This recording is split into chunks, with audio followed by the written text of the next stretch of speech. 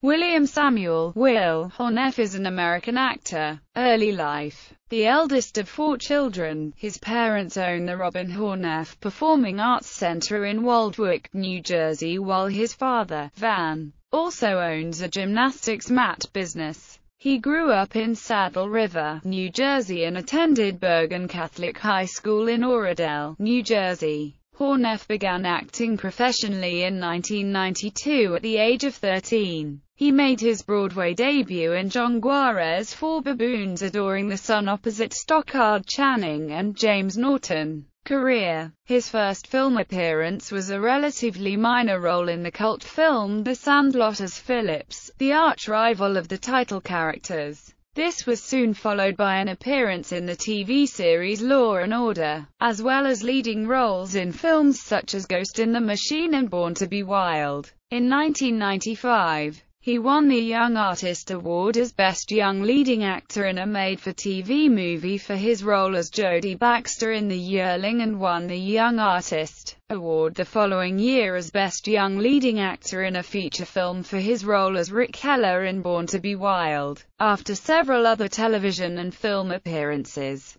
Most notably the acclaimed Emmy Award-winning miniseries Oldest Living Confederate Widow Tells All. He temporarily left acting to finish high school and later to attend Columbia University in New York City, where he received his degree in English. He also traveled extensively during this time, visiting France, Spain and Germany. His family often visit relatives in Europe, which has allowed him to learn to speak both French and German fluently. He also spent several months in Russia, helping underprivileged children in and around Kostroma. In 2002, he made his acting comeback with a second guest appearance in the TV series Law & Order. Since then, he has appeared in numerous different TV series such as The Handler, CSI, NY, and House, in addition to several horror films such as The Roost. He currently resides in New Jersey. Outside of acting, he is a keen athlete, having competed in 3 events in the Junior Olympics when he was younger. His hobbies include tennis, basketball, karate, skiing, rock climbing, Brazilian jiu-jitsu, and flying. He took flying lessons at 14 years old and obtained a pilot's license several years later. He also owns and operates training grounds, jiu-jitsu and MMA in Westwood, New Jersey. He's won several prestigious Brazilian jiu-jitsu and submission grappling titles, such as the Pan American Championships and the US Open.